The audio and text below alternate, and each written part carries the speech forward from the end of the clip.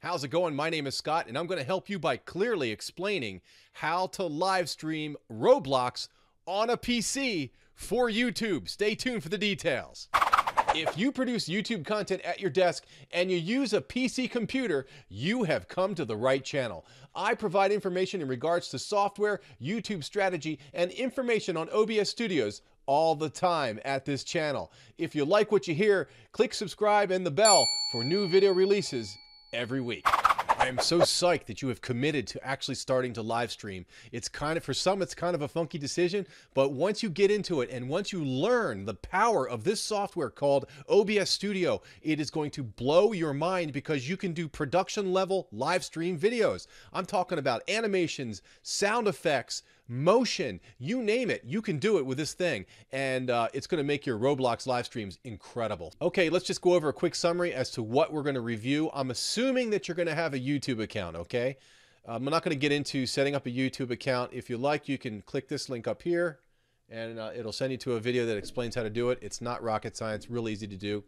Second thing is gear. What kind of gear you're going to need to pull this off. We're going to talk about philosophy of use and why certain gear is important. We'll get into that. We're going to download the OBS software. I'm going to show you where to go to download it for your PC.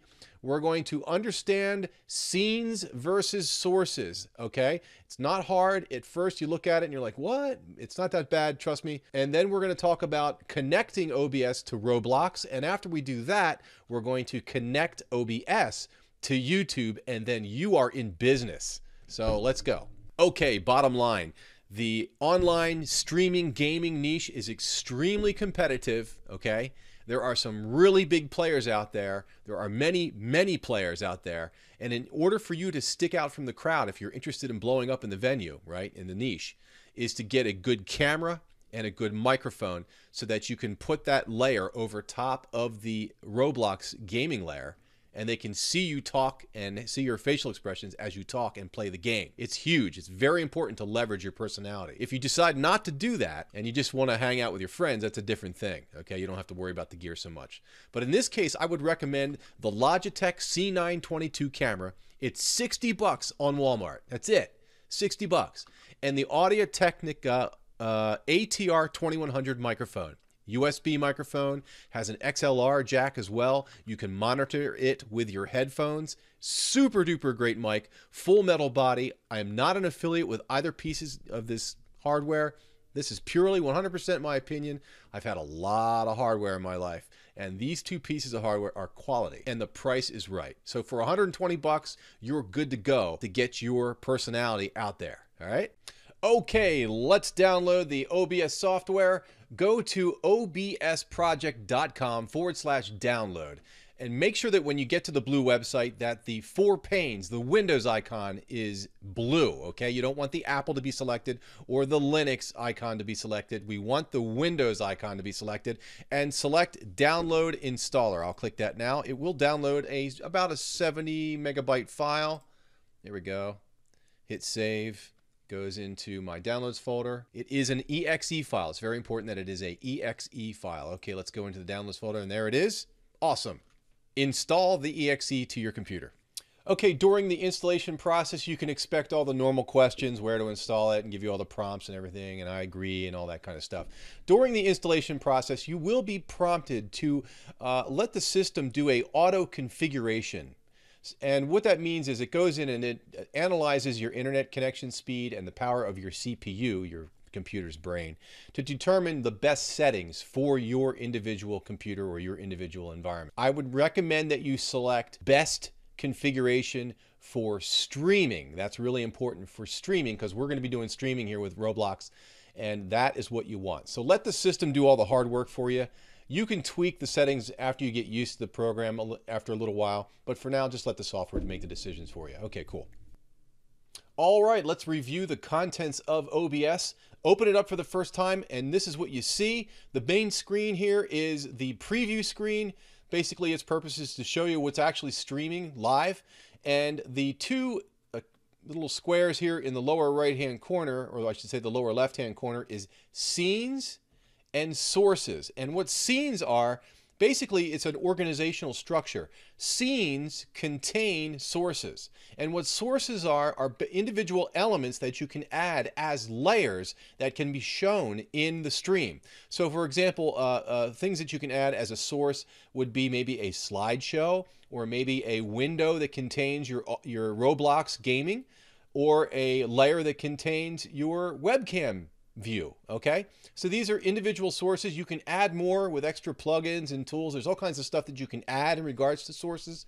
It's really endless, and it's the reason, one of the big reasons why the program is so popular is because it's expandable with extra software.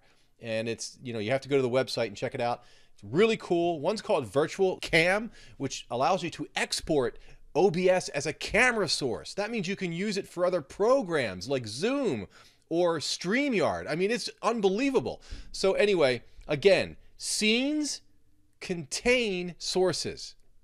Sources are all the different individual elements that you can add to a live stream. Sound effects, animations, camera views, and windows from your computer, okay? Now, the audio mixer is another piece of the pie. This is how you manage all the individual audio tracks that you can add to the stream, one being your microphone, for example. What's important is that when you're using a microphone, that you don't pick up the computer audio when you're streaming. That means you have to use headphones so that you don't get an echo feedback while you're doing your streaming. So in this case, I have all my speakers turned off so that you're not hearing an echo.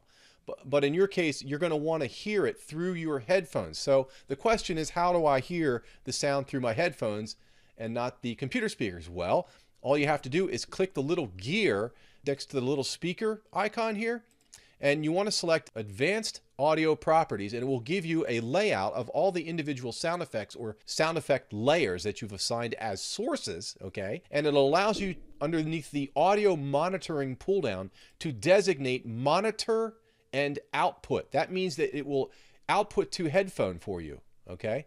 You'll be able to hear it. If you shut off your speakers, you'll be able to hear the sound. So all your sounds, your speakers, all that stuff should be set as monitor and output. That's important, and that's a tip.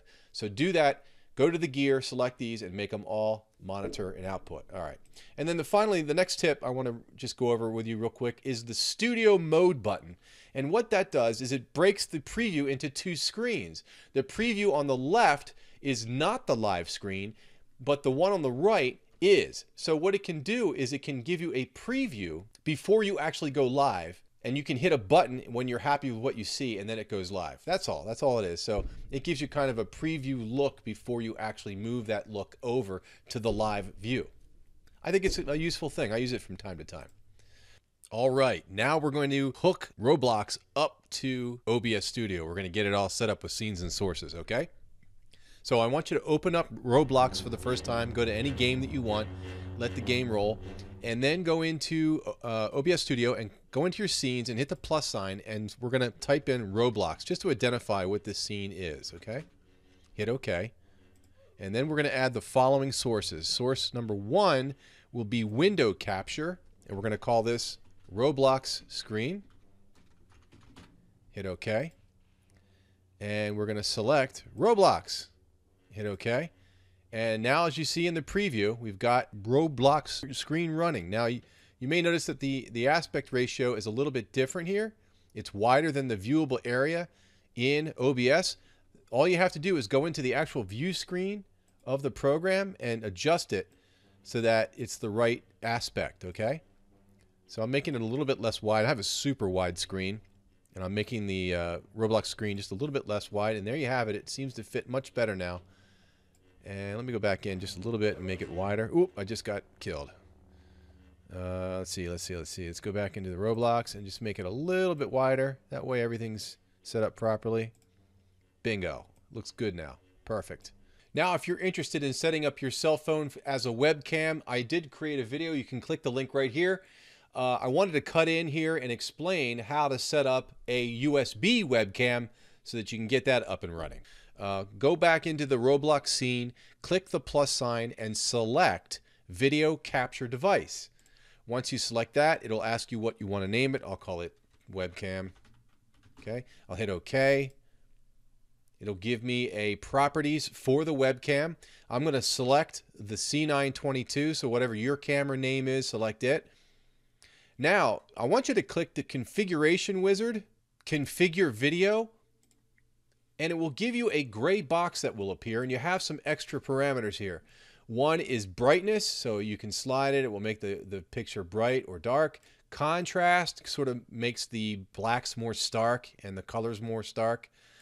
Saturation, sharpness. I like sharpness because it makes the video appear that it has higher resolution. All right, if you turn it up really, really high, it looks kind of funky. But if you just turn it up a little bit, it makes the camera look like it's a higher resolution. So choose that. We've got white balance. You'll notice that as a default, it is checked off. To adjust white balance, you have to uncheck it and then work with the slider, okay? And we have backlight comp. I'm not really sure what that is, but it does some kind of a weird thing. It's either off or on. We've got gain. And then we have something called power line frequency anti-flicker. What in the heck is that? Well, if you live near power lines, the electromagnetic fields may be so strong that you'll get a flickering in your video. So you can try to change the hertz or the flicker of your video to compensate for it. I mean, is there anything they don't think of for OBS Studio? It is quite unbelievable. Then hit apply when you're done, then hit OK, and then hit OK in the properties pane, and you're done. Now I'm going to turn up the lighting a little bit because my cell phone camera is a little bit more sensitive in regards to light metering. I'm going to hit my Alt key and I'm going to resize the frame so it's sort of square because I want a kind of a square kind of look here. And I'll put it in the lower left-hand corner and I'll shrink myself down, and there you have it. I am now showing my image from a cell phone wirelessly over a Wi-Fi connection over top of the Roblox gameplay. Now, the final thing I need to do is select the audio for my mic. So I'll hit plus. I will hit audio input capture. I'll type in mic. I'll hit OK. I already have a mic set up, so it won't let you name two sources the same thing. I'll hit mic 2, hit OK. And device will be the, let's see here, the ATR USB microphone. That's the Audio-Technica ATR 2100. I'll select that, hit OK. And there's my mic track, okay? See it? Mic 2. I'm going to make sure that the audio does not touch the red at any time. So I'm going to back it down just a little bit so it just tickles the red. I don't want it over the red. That means if it goes into the red, it's overpowering the it'll sound like garbage if it's in the red, bottom line. So just turn it down a little bit so it doesn't go in red. Click the gear, make sure that you go to advanced audio properties and select monitor and output that, and then finally you're going to want to make sure that you can hear the gameplay over the audio over the computer as well. And so you hit the plus sign, audio input capture again, hit computer sound, okay, hit OK, and then select select your computer input.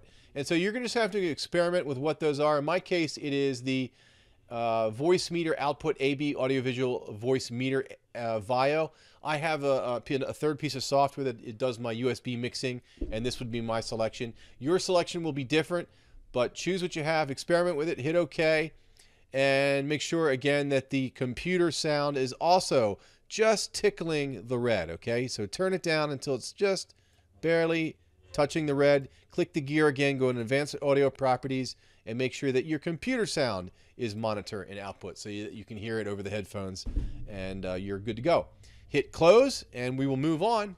All right, I want to break in real quick. If you have any questions whatsoever, make sure that you put them in the comments. I will do everything in my power to answer them as accurately as possible. It would be an absolute honor for me to do that for you. And if you want to support my show, make sure that you like the video. It helps me in regards to the algorithm. It allows me to create more juicy content down the road. So thanks, and let's get back to it.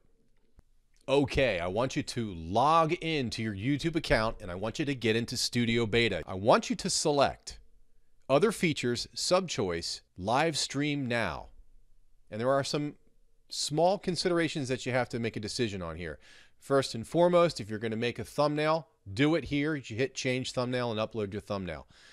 Your title and your description, very important things. The more effort that you put into this in regards to strategically doing the right title and description and making and putting the right terms in there, all of that stuff is meta tag manipulation. The more effort you put into that information, the more rank you'll get, the more engagement and that kind of thing. So that's what separates the men from the boys in regards to doing well with YouTube.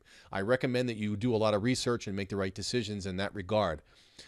Make sure your category and your privacy settings are set up properly. Click stream options. Okay, stream optimizations or latency, or also known as delay. When you ask a question, they don't hear it after a certain amount of time. That's the latency by which they hear your voice. So if you go with a normal latency, that's where your photo quality or your image quality is really good, but there is a good amount of delay.